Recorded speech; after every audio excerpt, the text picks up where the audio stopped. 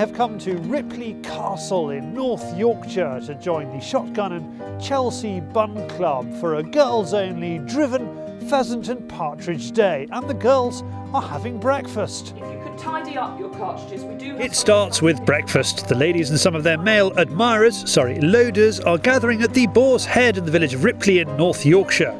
Lady Ingilby is their host today and gives them a team talk over the croissants and lattes. We have 4 drives to look forward to today. All the guns are fascinated by one of the cars parked in the hotel car park. Is it one of them? Who could it be? Once they establish it is one of the other hotel guests, they feel they can relax. So if it's not about whips and leather, what is the Shotgun and Chelsea Bun Club? Decided to set up the club to encompass my 2 favourite things, obviously, and just to make shooting, clay shooting and game shooting more accessible for absolutely everyone. So girls from all walks of life that have not necessarily had any exposure to shooting or don't feel like they have an into it, and just a place to network for more experienced girls as well. It has been so well supported, which I'm incredibly grateful for. Hull Cartridge have been so great to us. Malmo Guns in Lancaster, they've kindly provided us with a Browning 725, which is their club gun that the girls love, and they're such great people and a wonderful shop. Well, we are off to drive number 1, a fairly easy starter drive with birds coming off farmland and following hedge lines with tall trees behind to keep them at a suitable distance. Well, mainly at a suitable distance. No question that one is dead. Some of the women are sharing guns. They shoot 4 cartridges, then swap. They shoot safely. They follow Lady Ingilby's orders about ground game, and they look great, considerably better than a group of men in the same situation. Pink is the colour of the day. It's the new green. Purple and blue are making a comeback. And when they break after drive number 1, it is of course time for pink champagne. It's also time to talk to one of the great clay shooting names of the past, who is here loading for one of the guns. Joe Neville represented Great Britain at the Olympics and Olympic skeet and won the British Grand Prix in the 1960s, 1970s, 1980s and the 1990s. Well, there's more and more girls shoot today, and it's great for the sport, isn't it, to get them out in the field. We're having, as I do a lot of game shooting myself, and there are more and more ladies taking part. So that's a man's take on women-only shooting days. Oh, that sounds all wrong. What does a woman think of looking after this bunch? Ladies' days are particularly nice because we always think there's less testosterone and lots of encouragement. Some of these ladies have not shot much before, some of them are very experienced, so you are able to kind of lay on helpers if necessary, is it? Yes, yeah, we always, to be honest, safety is the first thing.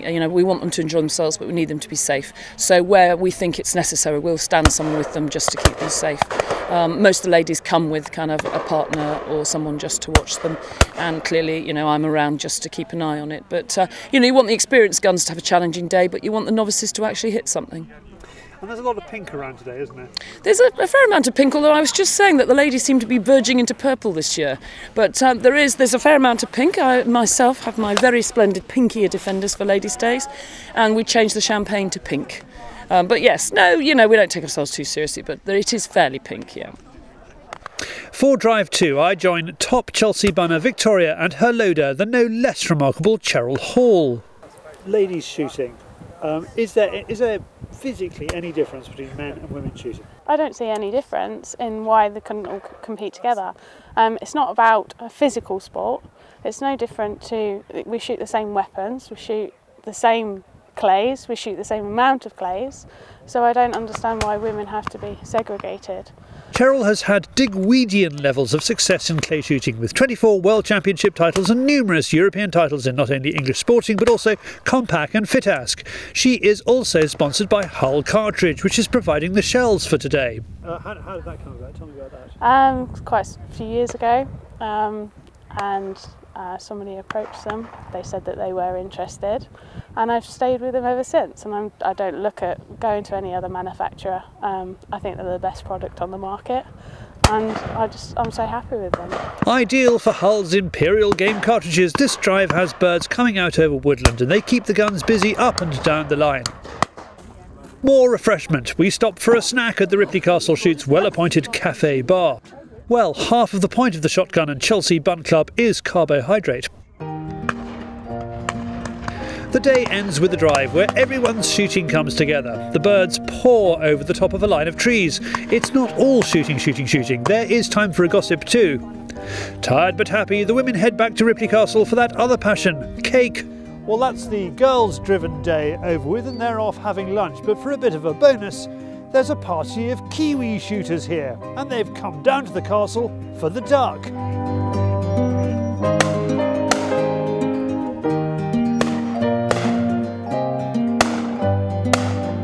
Was that fun?